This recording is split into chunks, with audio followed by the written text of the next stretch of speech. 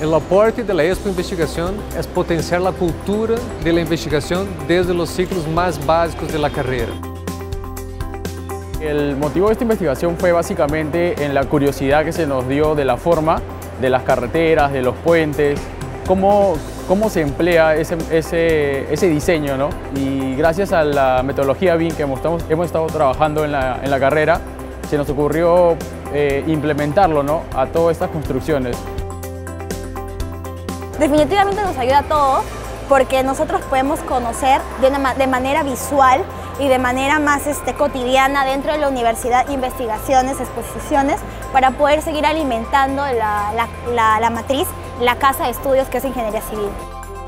Nos ayuda a crecer principalmente porque nos ayuda a investigar un poco más y a utilizar la base de datos que nos da la Universidad de Lima. La Universidad de Lima tiene una base de datos enorme que muchos estudiantes desconocen.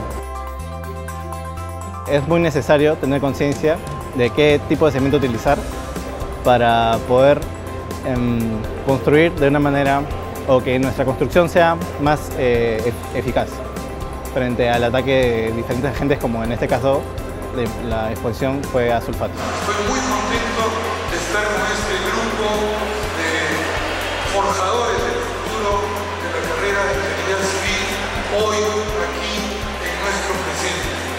Os alunos estão começando a tomar contato com diferentes temas de engenharia civil. E é desde este momento que começamos a formar esta cultura de investigação, esta cultura de la búsqueda de novas soluções para problemas que temos em nossa sociedade.